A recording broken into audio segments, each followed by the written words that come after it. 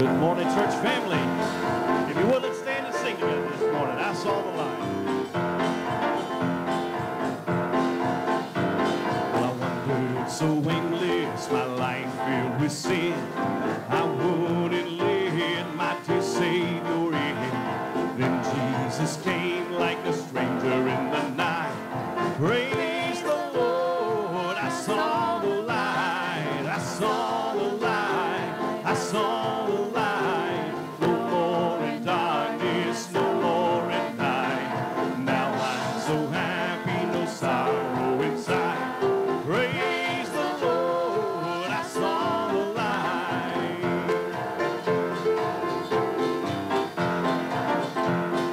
Just like a blind man, I wandered along.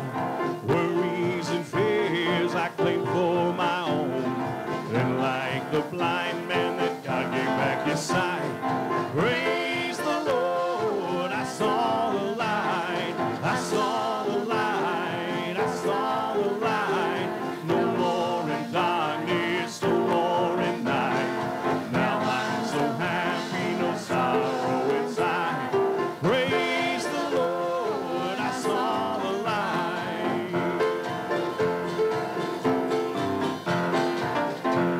Well, I was a fool to wander and stray.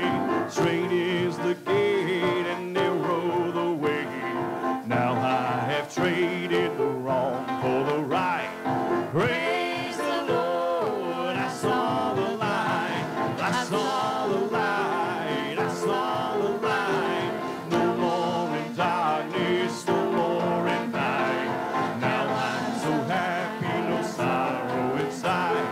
Praise the Lord, I saw the light. Well, I saw the light. I saw the light. No more in darkness, no more in night. Now I'm so happy, no sorrow inside. Praise the Lord, I saw the light. Praise the Lord, I saw the light. Praise the Lord, I saw the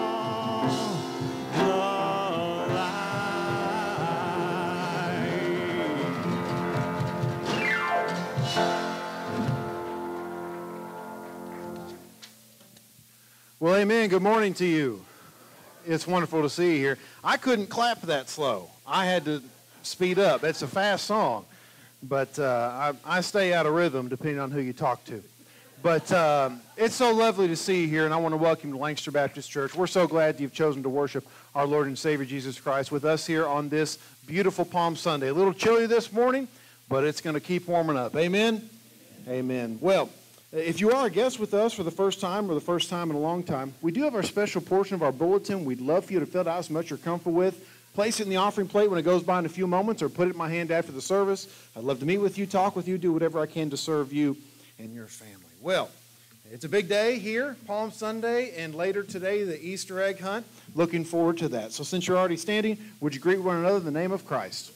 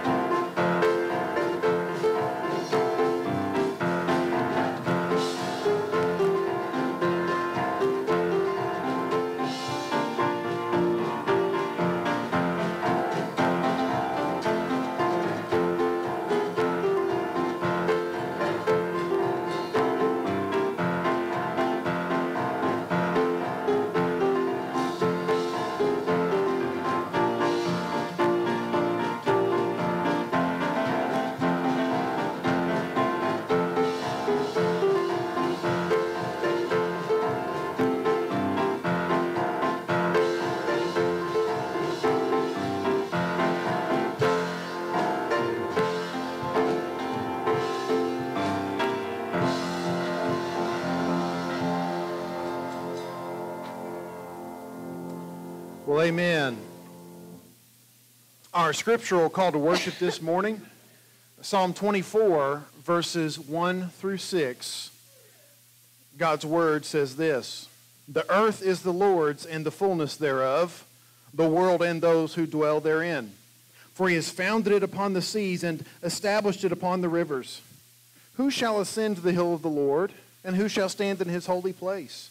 He who has clean hands and a pure heart, who does not lift up his soul to what is false and does not swear deceitfully. He will receive blessing from the Lord and righteousness from the God of his salvation. Such is the generation of those who seek him, who seek the face of the God of Jacob." We'll talk about this in our altar call too, of course, but you think about that. Who can stand in his holy place? Who can be in the presence of God? Only he who has clean hands and a pure heart. Well, that creates a problem for you, but I can tell you it certainly creates a problem for me. But there is somebody whose hands remain totally clean, and whose heart has always been pure, and that is the Lord Jesus Christ. Amen? That's who we proclaim here this morning. Let us pray.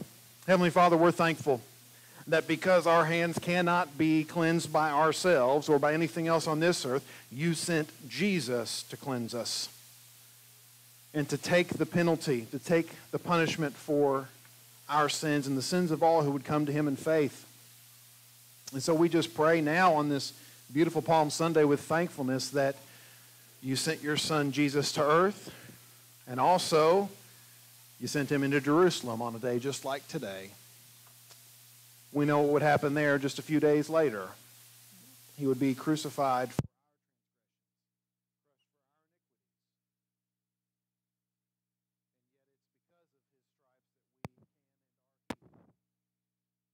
our we just pray your seek to worship you through song, and we're thankful that you've gathered us here. We're thankful for those listening on radio this morning. Pray that they'd feel the comfort of your love and feel connection with this church family as well. We lift up all those in our church family this past week, just going through various trials. We had more hospital visits. We had other issues pop up. We're thankful that our hope is not in this life, but in the life eternal, because of what your son Jesus did for us. And yet, like we're talking about here in just a few moments, this earthly life is important. It certainly is. And so I pray that we would enjoy it in the ways in which you have prescribed us to, that we would delight ourselves in you, and then you would give us the desires of our hearts. So change our hearts, Lord, to desire what you desire. Oh, we pray that, Lord. And so we pray now as we enter into this time of worship, as we've already begun just praising you through song, and as we've already begun reading your word and sharing time of fellowship, we just pray you would focus our hearts and our minds on worshiping you and you alone this morning, even as we have many wonderful things we're looking forward to, perhaps later today, likely the Easter egg hunt or other things, family things. We pray that right now, though, we would be focused on worshiping you, because that's why we exist. And so as we seek to worship you through song and through the reading of your word, through prayer, through the giving of tithes and offerings, through your preached word, through a time of response, we just pray you'd receive all the honor and the glory, because you alone are due it. Be with us now as we continue. Through your son Jesus' name that we pray. Amen.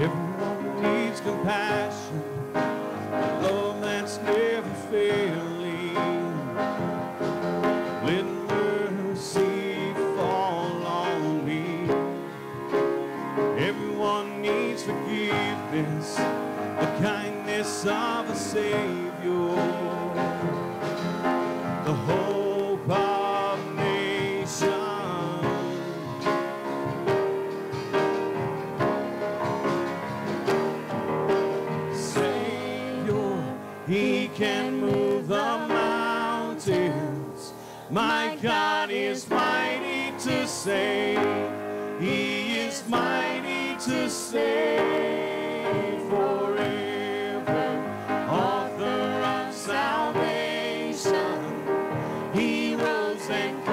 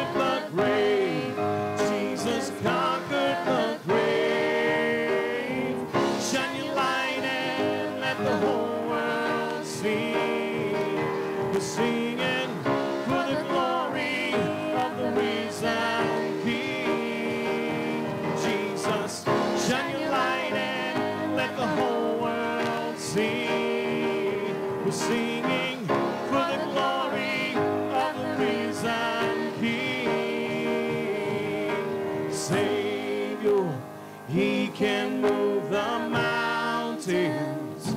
My God is mighty to save. He is mighty to save forever.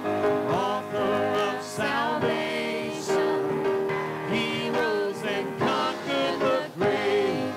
Jesus conquered the grave. He rose and conquered the grave. Jesus conquered the grave.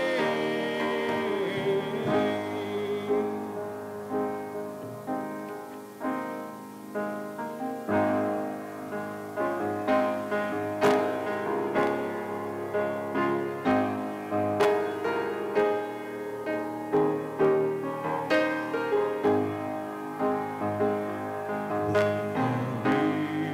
is a fountain filled with blood on flowing Emmanuel's name, and sinners plunge beneath that flood, lose all their guilty stains, lose all their guilty stains, lose all their guilty stains, and sinners plunge beneath that flood, lose all their guilty stains. Dying thief, rejoice to see the fountain in his name. Where may I go vile as he wash all my sins away? Wash all my sins away. Wash all my sins away. Where may I go vile as he wash all my sins away? Dying Lamb, thy precious blood shall never lose its power. To all the ransomed church of God are saved to sin no more. Are saved to sin no more. Are saved to sin no more. All the ransomed church of God are saved to sin no more. Praise for lisping, stammering tongue, thy silent in the grave. In a nobler, sweeter song, I'll sing thy power to save. I'll sing thy power to save. I'll sing thy power to save. In a nobler, sweeter song, I'll sing thy power to save. Lose all their guilty stains, lose all their guilty stains, and see just plunge beneath that flood, lose all that guilty stains. Amen.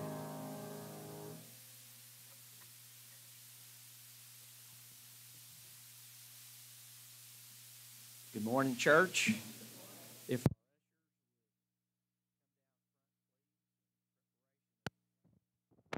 tithes and offerings.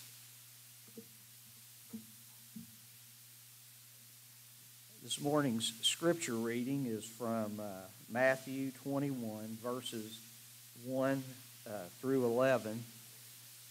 When Matt texted me the scripture this week, I couldn't help but remember this past Wednesday night in our Kids Rock time in the group that Susie and Shelley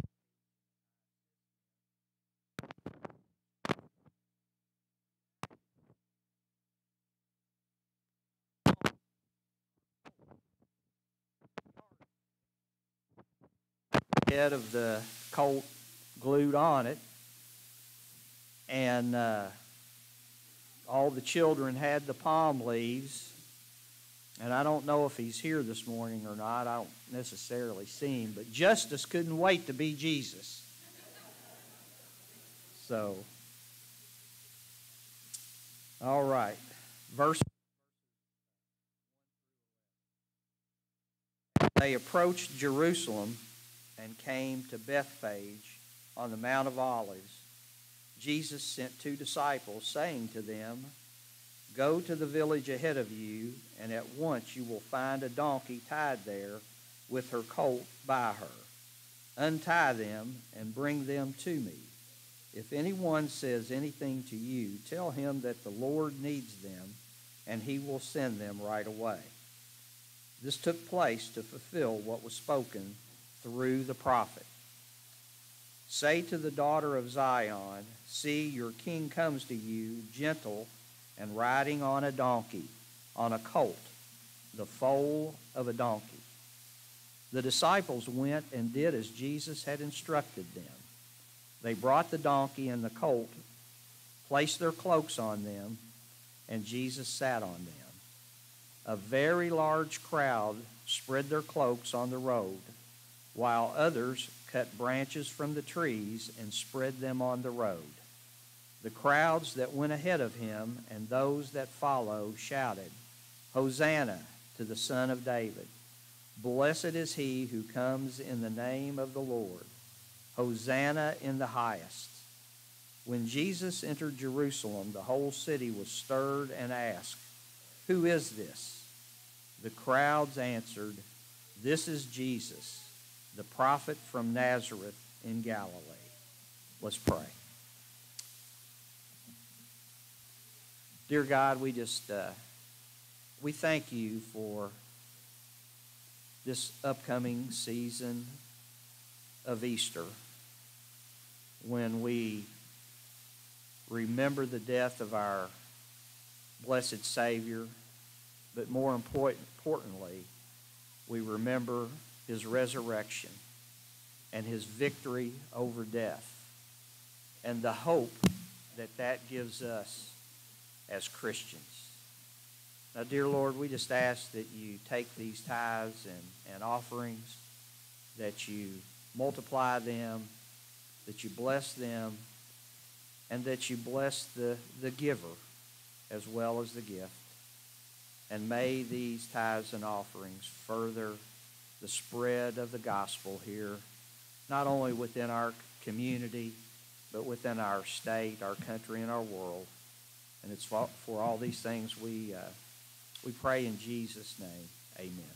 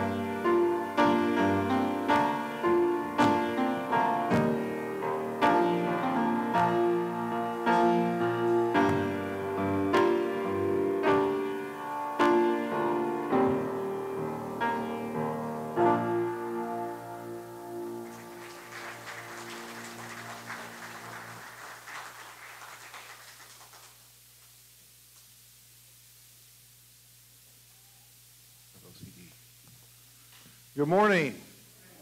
There is no Annie Armstrong video this morning, although I tried to have Chris upstairs download it with no internet, and he informed me that when you don't have internet, you can't download anything. I said, well, that makes sense.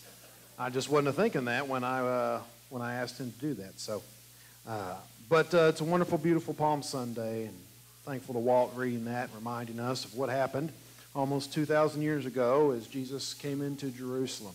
And so at this time, we are dismissing our little ones to Children's Church. They'll be coming out right this direction. Exciting day, Palm Sunday, Easter egg hunt later. Over 1,000 Easter eggs already. Oh, yeah. We easily got more than 1,000. No. And y'all be so proud. I've only had 3 or 4 pieces of candy. I did break down, but I did not have any before they were packed. I waited. Make sure. All right, a good crop.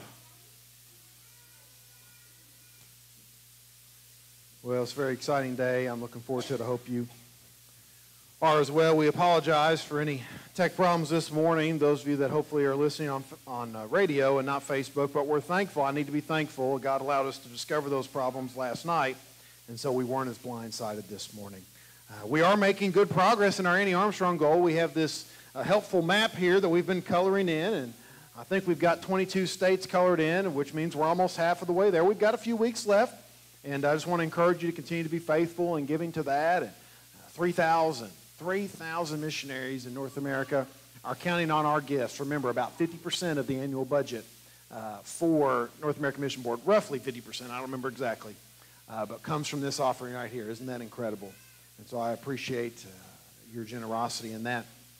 But turn to 1 Peter chapter 3. If you haven't already, that's where we are. Last week, we did just 2 verses, verses 8 and 9.